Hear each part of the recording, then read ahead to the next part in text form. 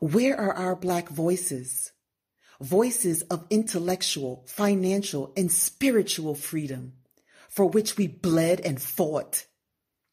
Did they just disappear with united Black consciousness and progressive Black thought? Who is writing for us? Where are our Black journalists, our Black media armies, and brave woke writers that swing their pens like a mighty sword? Where are the descendants of Freedom's Journal, the first Black newspaper launched in the 1820s when our voices roared? Who's ensuring that we're protected and well represented? Who will personify my voice, your voice, our voice, while writing stories about Black joy, Black camaraderie, and how we uniquely congregate to rejoice?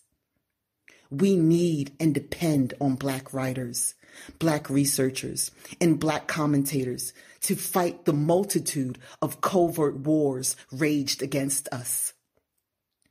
Our stories and experiences are beautiful and vast. Collectively, we've healed from trauma and have evolved our past. So calling all young Black voices equipped with ready pens to write stories that highlight Black excellence, perseverance, and health awareness in mass. Because we've progressed past stories of the back of the bus. And now we need Black voices that represent me as we and they as us. Pan-Africa. Welcome to Melanated Conversations. Our narrative from our perspective. Here on the podcast, we are amplifying the voices of Black women and sharing their powerful stories of transformation. I'm Tyrion. And I'm Yana. Let's start the show.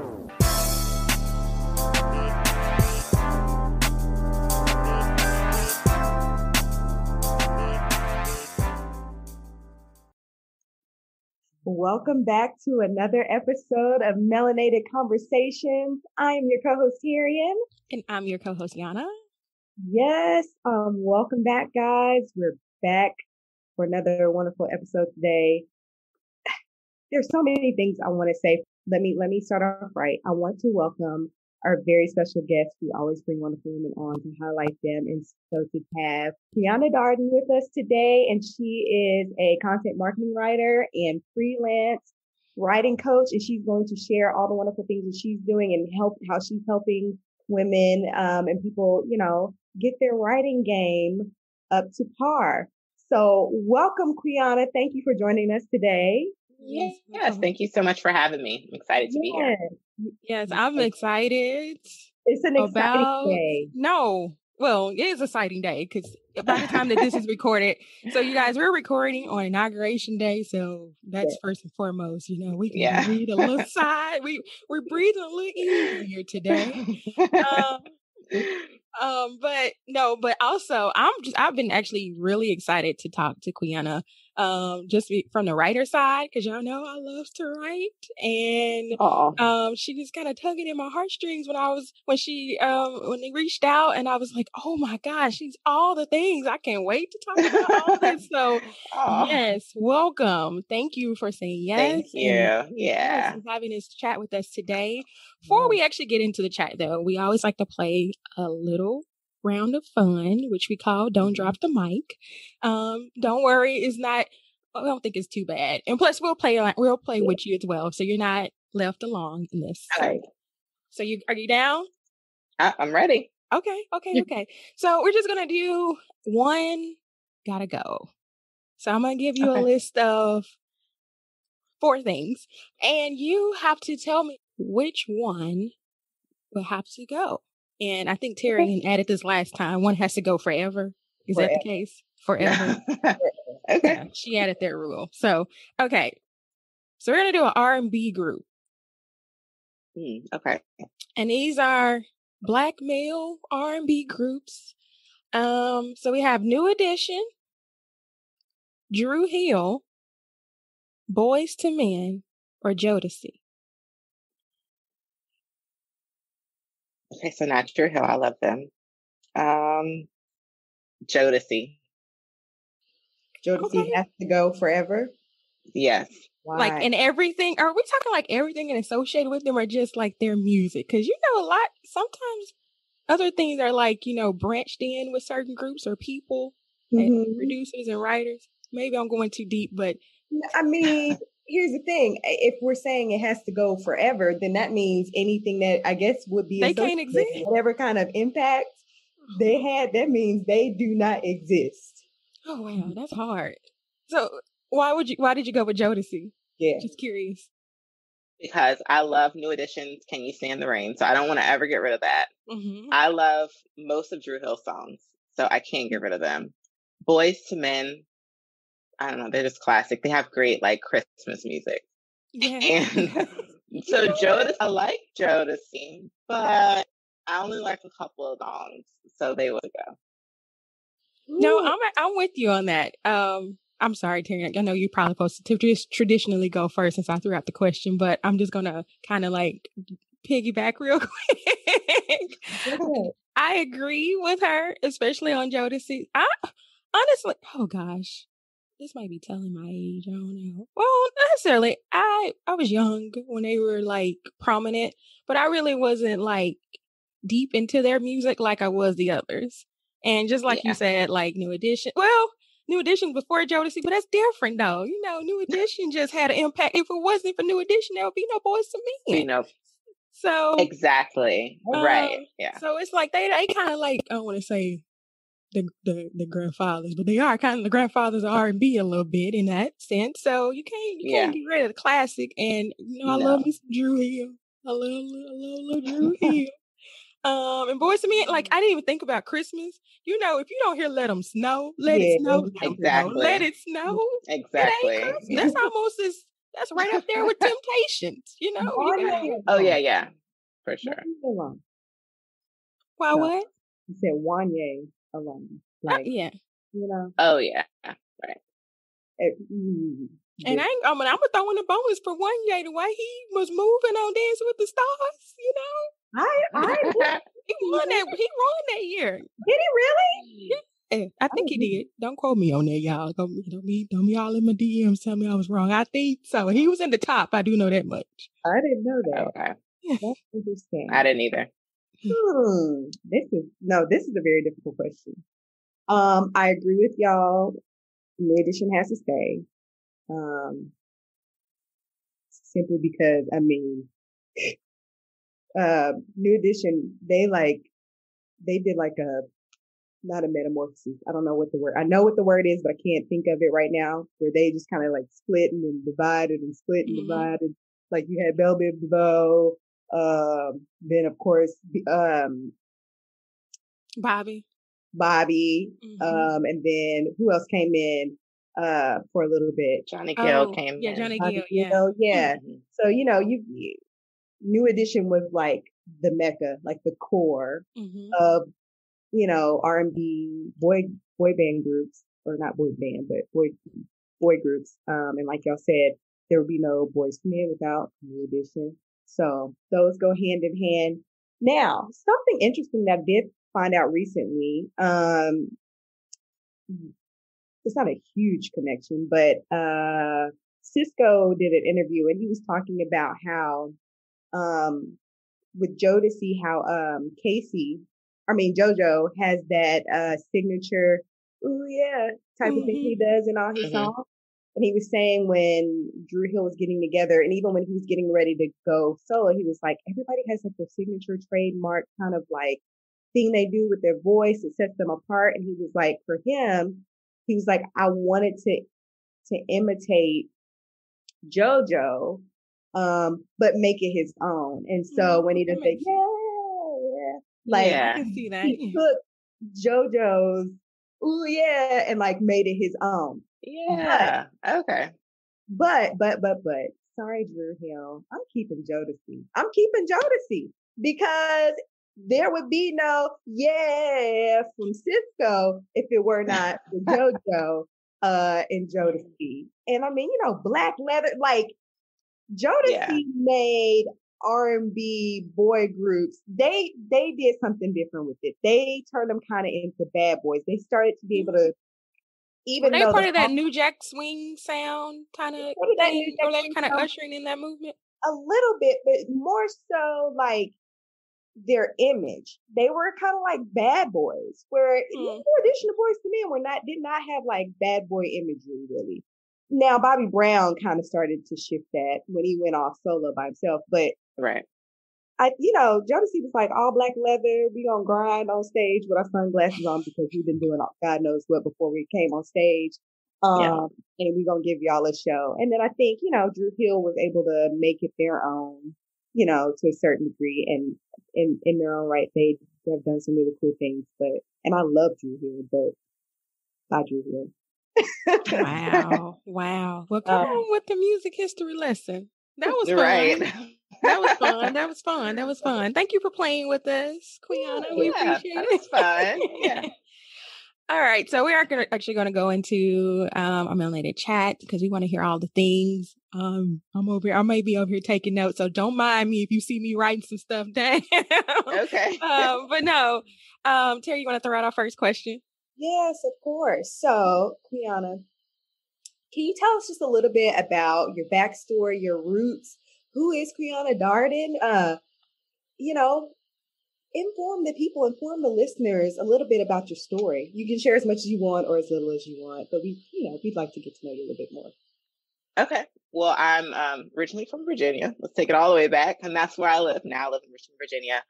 My background educationally is in education. I was an elementary school teacher for 6.5 years. Once upon a time, I wanted to be a school principal. So I went back to school and got my master's in K-12 administration. And was like on that path toward becoming a school principal. But when my daughter was like 4 years old, I realized that I wanted to homeschool her. And so I knew that I needed to make a transition from working in the schools to being able to work at home so that I could homeschool her when she started kindergarten. And that's when I went on this path to try to figure out a business that I could work from home. It eventually led to me being a freelance writer, and that business just took off for me. So I started my freelance writing business in June of 2018, and I've been writing ever since. Wow, we have something in common. I know you and Yana got the writing thing in common, but I was actually an educator as well, special education teacher. So, awesome! How old is your daughter, if you don't mind sharing? She just turned 7. Last month. Okay, then. Yeah. So we've got that a little bit in common as well. Our youngest daughters are 7, 8, 6, 7. Okay, yeah, cool. Okay, what level were you for special education? What level? Like middle, high, elementary? Well, I went from elementary and jumped to high school. Oh, gotcha. Okay. Which was I enjoyed elementary just because, especially when you're in special education, you can be a lot more nurturing to a certain degree, just in general in special education. Mm-hmm. But a lot of times administrators tend to really be like nitpicky and down your throat about a lot of stuff when it comes to special education in elementary school, opposed to in high school. I had a lot more freedom to be able to do certain things within my classroom that I really enjoyed. But after a while, that does take a toll on you. And I was in a behavioral unit, so I'm not a very big woman, and that took a toll on me emotionally and physically. So yeah.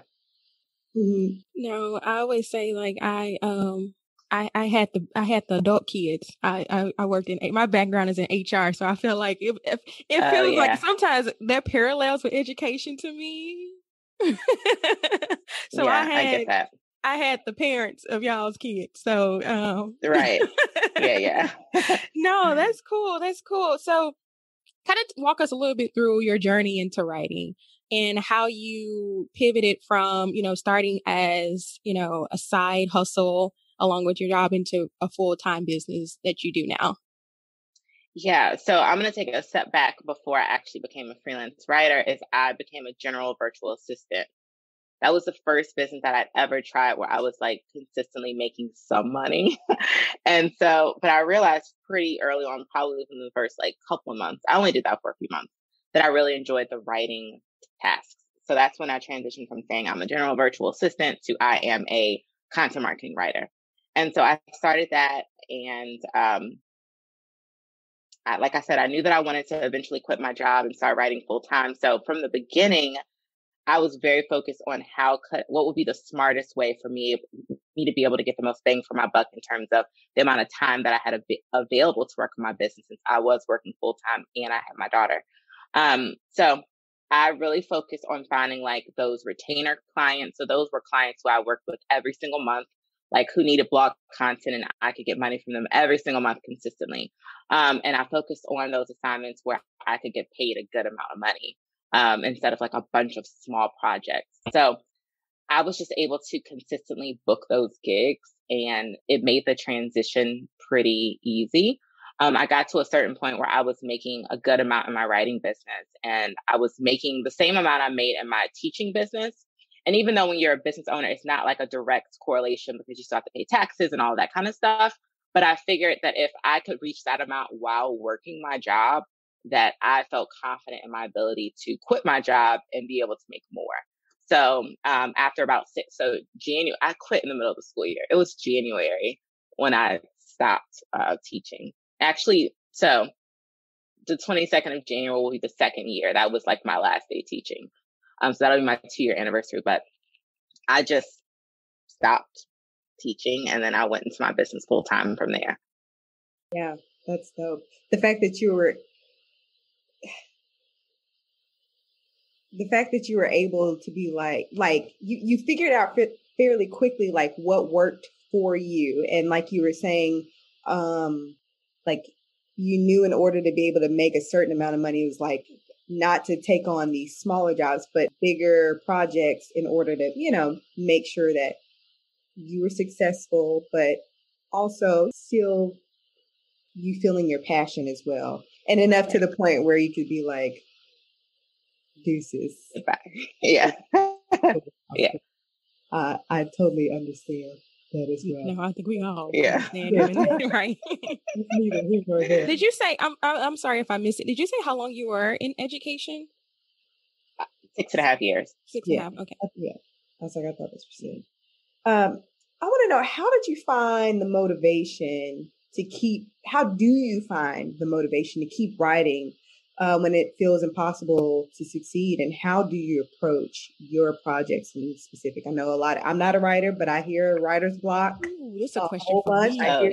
This is a question for me. I need to know, how do you write through those hard days, or especially like, well, and I have a kind of another question after this too, just especially like,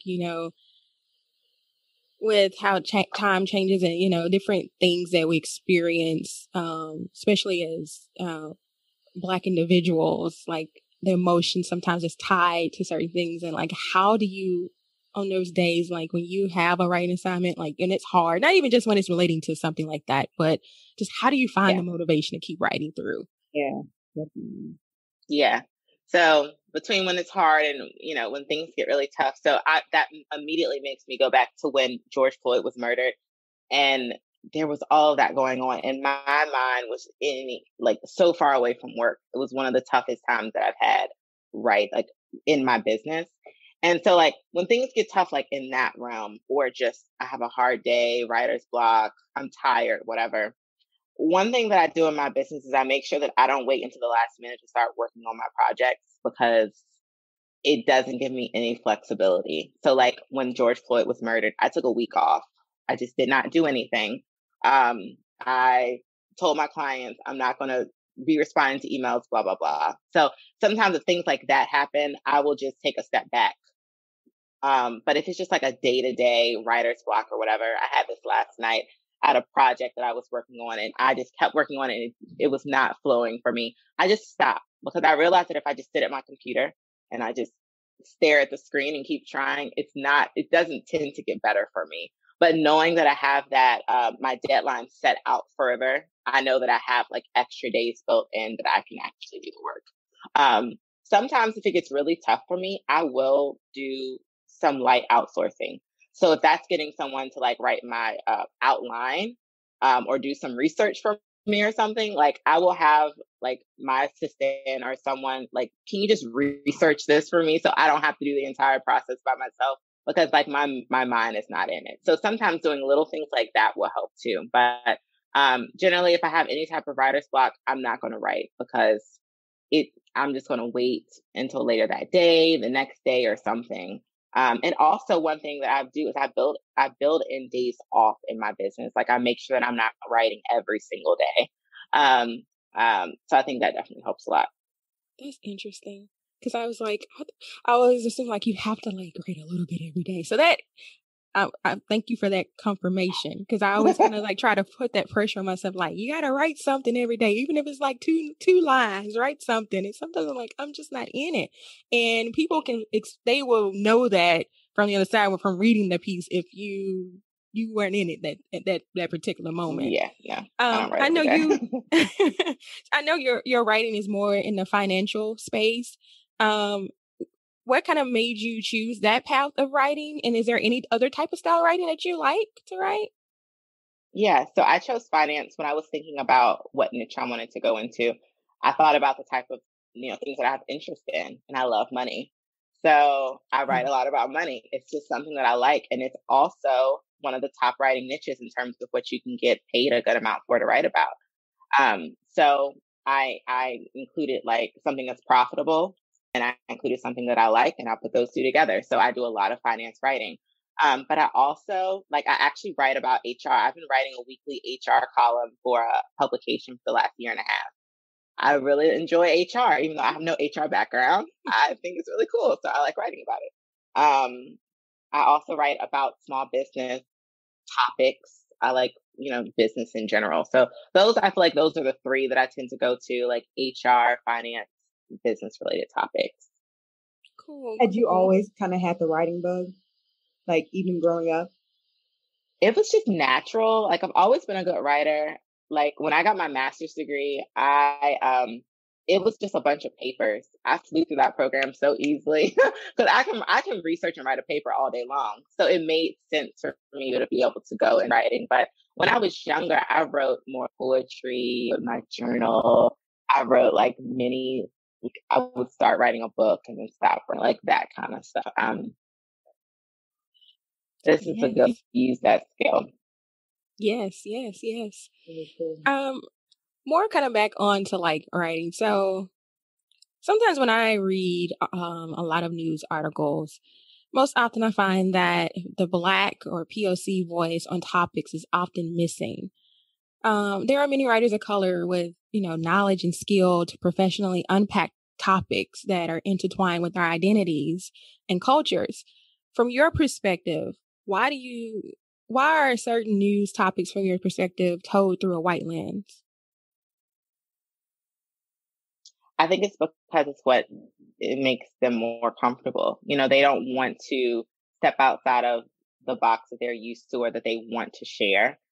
So it's easier to go to the same people over and over, the same types of people, instead of stepping out and realizing that there are other perspectives, there are other ways to tell a story, there are other people who can tell a story.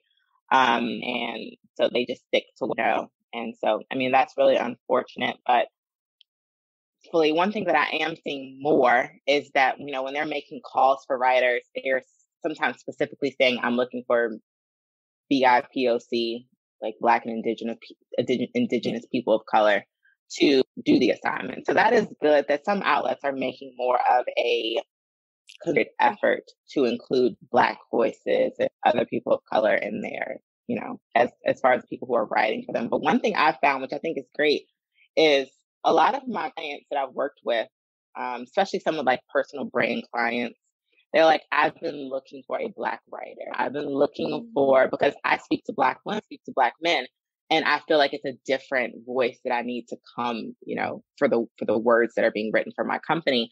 And so they come to me and they're like, I'm so glad that I found a Black female writer because I'm speaking to Black women or whatever. And so I think that makes me feel good because I'm able to like fill that gap. There's a void obviously in that area, being able to find like a good quality writer who can speak very well to a Black audience. So that always makes me feel good.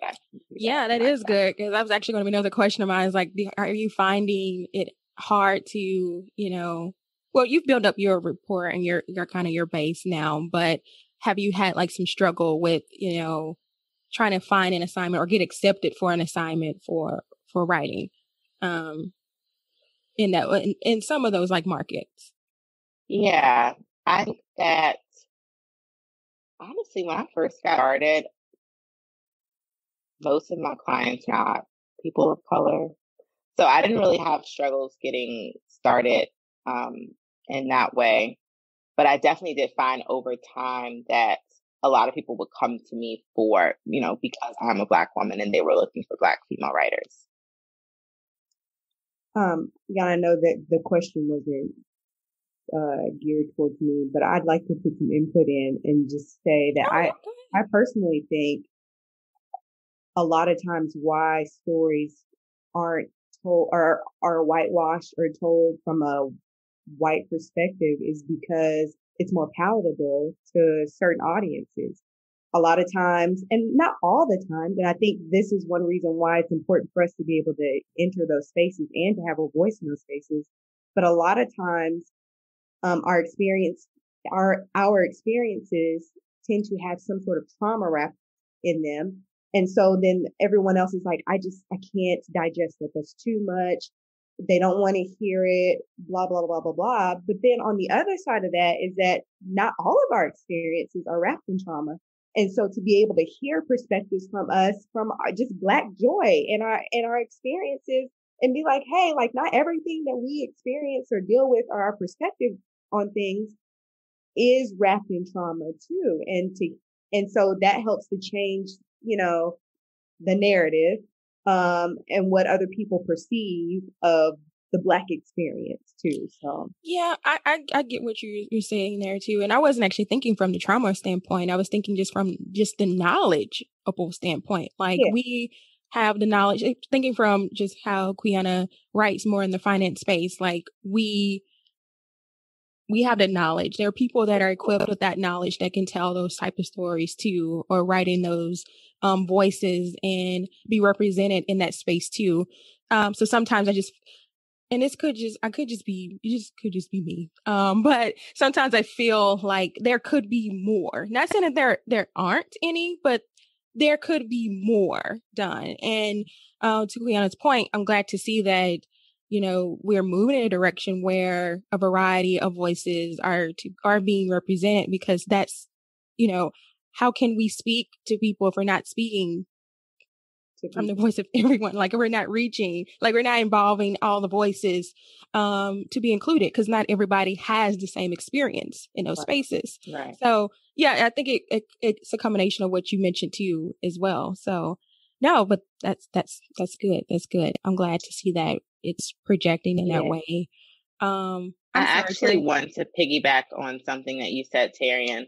And this is an unfortunate point. I do kind of feel like in some instances, when they do make calls for Black writers, they want a lot of the stories to be, what is cultural this, or what is your, have you ever had a racist that, or how you feel about, and it's from a Trump perspective. That really bugs me, because every time there's a call for writers who are Black, should not be so you can share something traumatic. Like I can write about being a mom. It's the joys of motherhood, not how being something bad related to being a Black mom, or not the racist part of being a Black mom. I struggled in this. So that is a frustration of mine for sure, that I say, it's like, we don't have to just write about bad things that affect our lives or in our, culture in general. Yes, that's exactly.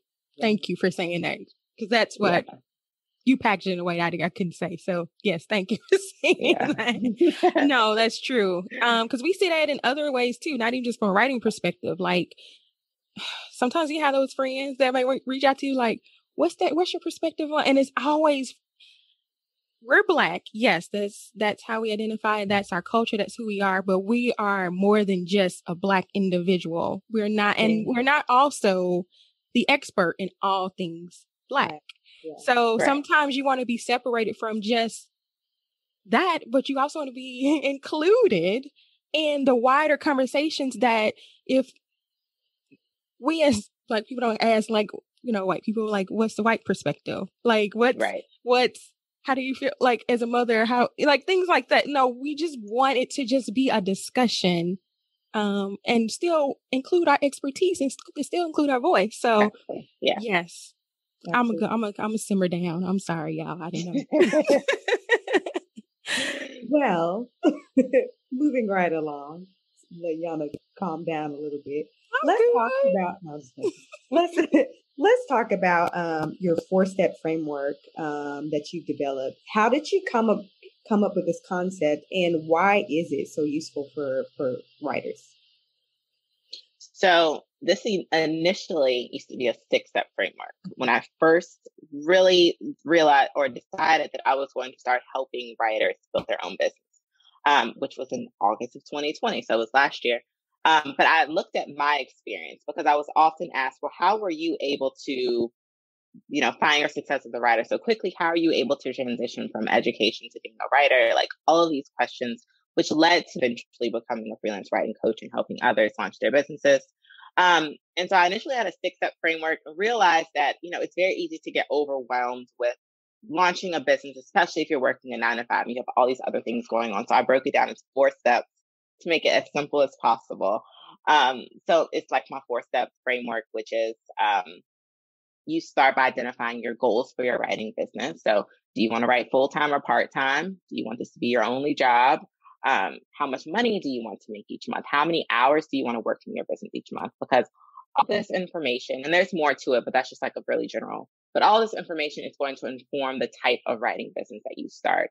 Because I think that a lot of times when you're starting a business, we might start a business based on what we see other people doing. But if that doesn't fit our lifestyle goals, then you're going to wind up building the wrong business for you. So it's really thinking about like what your goals are for your writing business. From there, picking your niche. I think it's really important to choose a niche in your writing business. And so it's just the process of knowing, do you want to do content marketing writing or copywriting, or do you want to write for financial industries or in the medical industry? Like, so choosing like 1 to 3 really good, profitable industries that you can write in, and then building a portfolio based on those pieces, with like at least 3 really good quality portfolio pieces. And then from there, you go and you start marketing your business. And so there are tons of different ways to get marketing jobs. I found great success with like cold pitching. That's really how I got started, between Facebook groups and cold pitching my services.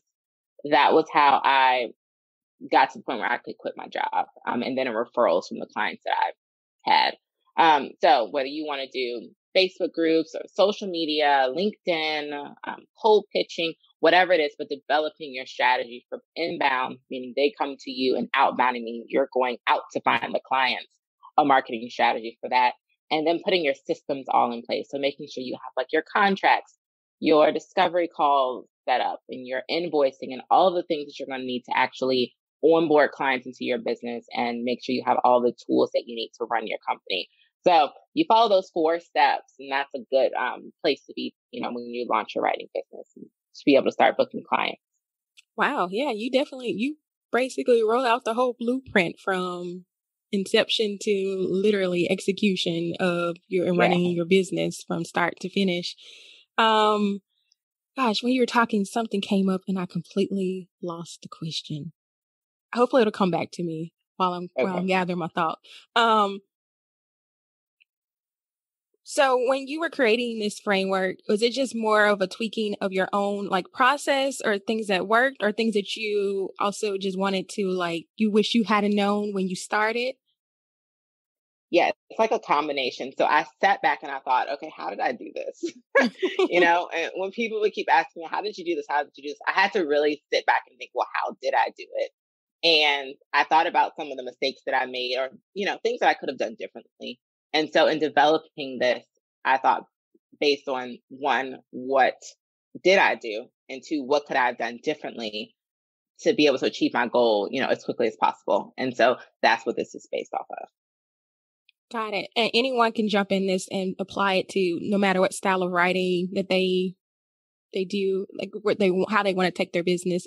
This is like a open blueprint for you to start your business in that, right? Yeah. As long as you plan on working directly with clients Like if you want to start your own blog and make money, or you want to sell your own ebooks and things like that, it won't support you with that. But if you want to write emails for clients, social media for clients, blog posts for clients, or whatever other type of writing, this will work for you. Awesome.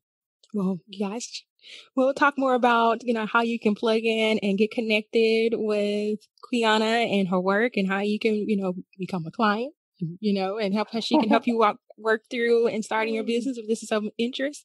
What are a few myths that come up when it comes to this business, or as it relates to you being a freelance writer, just in general? I think that people think that being a freelance writer means that you have to be like a starving artist, and you have to like accept these really low paying jobs, and that there's not enough value in the service that you're offering. And that is like the furthest from the truth.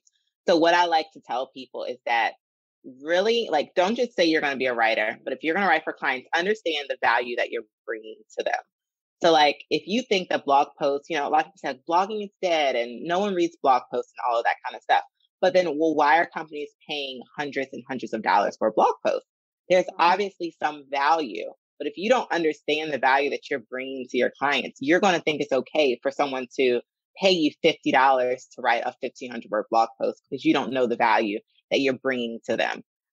If you don't understand the importance of writing an email that can help them sell a product or nurture their audience, then you're going to think that it's okay to get paid $20 to write an email because it might not take you that long to do it.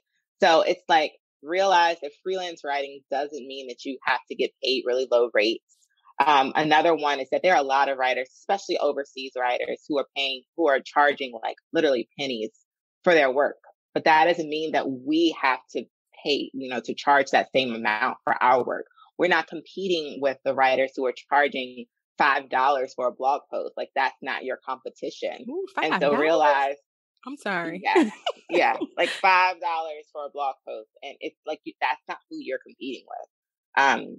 So that's one really big one. Another one would be that, and I guess this is maybe just in general, is that you have to have all of this confidence when you get started. Like, your confidence has to be on a level 100 for you to take action. And that's not the truth.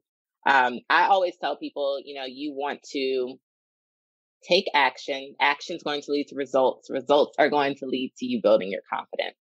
For me, I didn't know what I was doing when I was getting started. But once I got that first client who paid me and they liked the work, then I said, oh, okay, I feel confident in this. Let me go do it again. And then the next person said they were happy. And I said, okay, I'm going to do it again. And then that person referred me and I said, okay, I'm going to do it again. And so that made me feel confident. It wasn't like I just, did all the research in the world and I just immersed I had a coaching call and he said, I've been immersing myself in the world of freelance writing. I've been reading all the books. I've been watching all the trainings. I've been reading all the blogs. And I'm like, that's wonderful. But what have you done? So it's like, you have to actually take action.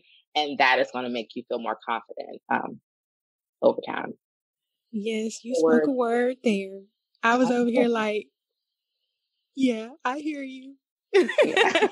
No, because sometimes we are in our own way and we don't have to be like, no one knows the ins and outs of everything that comes with their job, but they do it. We can say that from the presidents of the top post in this nation, but no one in that role knows everything or comes in there knowing everything. So it is just something as simple as, starting. It's always a thing, and getting out of your own way and, and just leading with what you got. Because as you go, no matter whatever you do, as long as you're committed to that, you're going to grow through that thing. And it kind of reminds us with this podcast, we had no clue what we were doing. Like Tyrion said, she started in education. I was in HR. That is no relation into podcasting or digital media, any realm or space. And to be in season 4 in this, we just sometimes we still wake up and like, is this for real? People still listening to us? But no, but that is so true. It's so true. And I'm not going to hold you, Quiana, because I've peeped at your work. You doing it. There's no reason. I mean, there's a reason why they're coming back to you, for, you know, because the value that you add. And yeah, so yes, you doing. Yeah, I was just saying that. Thank you. I was just saying basically the same thing that I was just saying. You know, that's a word for just anything in life or anything that you do in general. Number one is recognizing your worth and your talent. And then just stepping out and just taking the action to do whatever it is that you know what I mean, your passion, the thing that you're passionate about. And then everything else will just kind of snowball. Fall into place, Yeah, and fall into place for you. So I love that. Like I said, you know, writing per se doesn't resonate with me because that's not my gifting. But at the same time, there's so many gems and tools that I can take just from the things that you shared with us today. So I appreciate that so very much. Your demeanor is so like, I don't know. Isn't it just like isn't she just like I don't. Yeah. It's like a comforting regal type of regal. So regal, not in a bougie way. Regal. Right. Like I'm just here to share some knowledge with you all. And that is it. No cockiness with it. I love it. First of all, I feel like thank you. Cocky, but thank you for, I don't know, just being you and being present here in this moment today. Thank y'all. Yes. Before we come to a close, we always like to ask our guests a couple of closing questions. So my closing question for you is, do you have anything new coming up? Any projects coming up this year? I know you said things really started to kind of kick off back in August. But is there anything coming up this year that we could be looking out for? Yeah. So depending on when this comes out, my coaching program, My For Profit, is continuing to have new cohorts throughout the year. So the next one's kicking off in February at some point next month.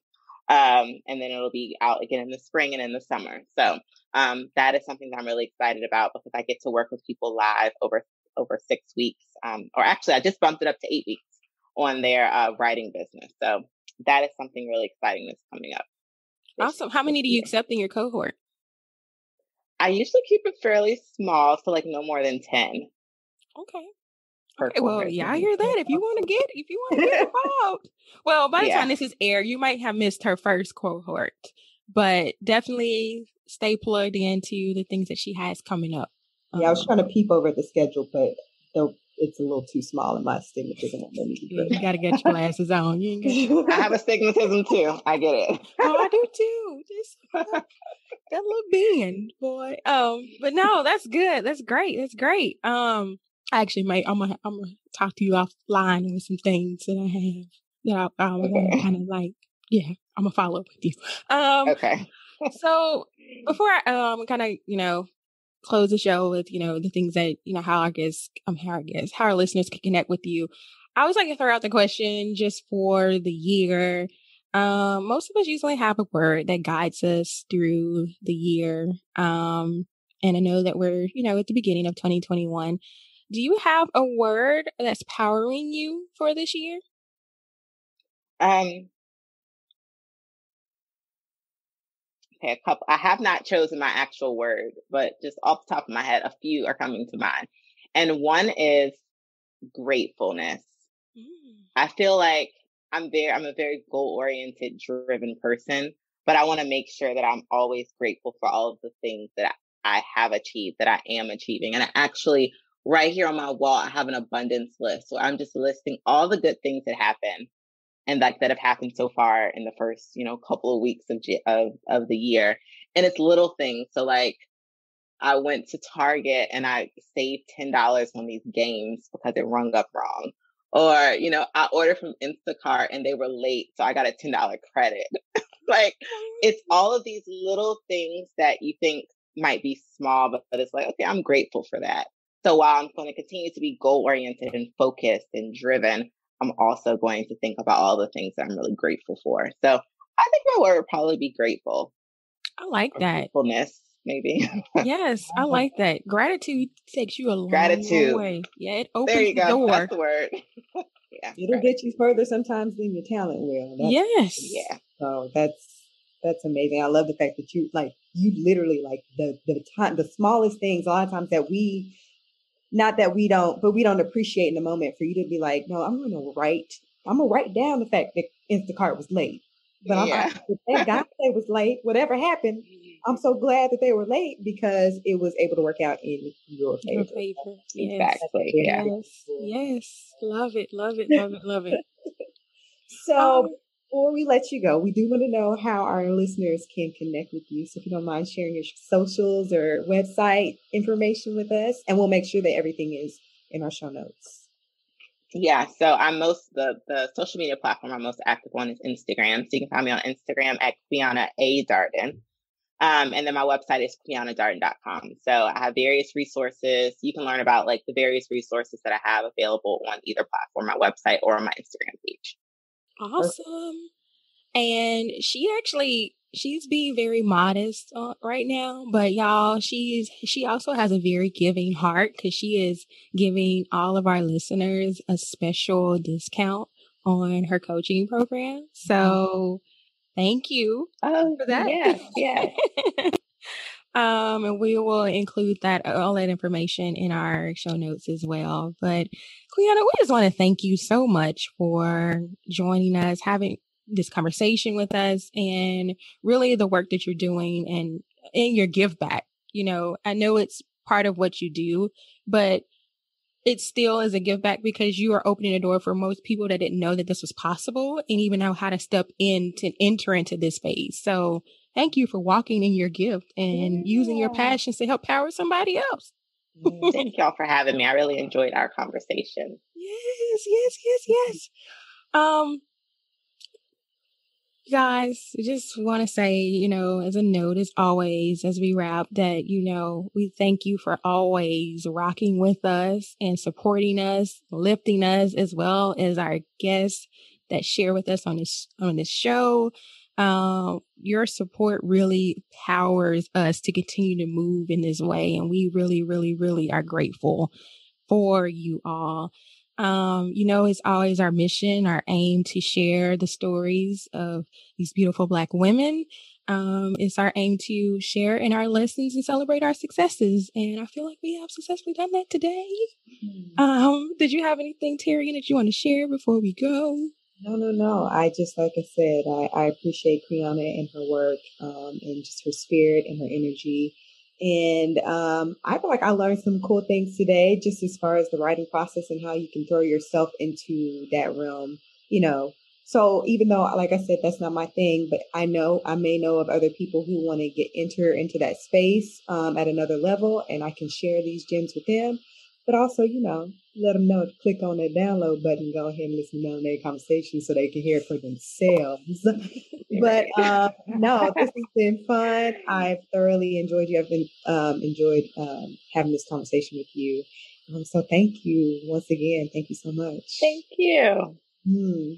Well, if there isn't anything else on that note, until next time, melanate on that. Thank you for tuning in. Hope you enjoyed our chat today. Keep the conversation going by heading to iTunes to subscribe, rate, and leaving us a review. Have a story of your own to share? Email us at info@melanatedconversations.com or connect with us on social media at Melanated Conversations. Till next time, keep raising your voice.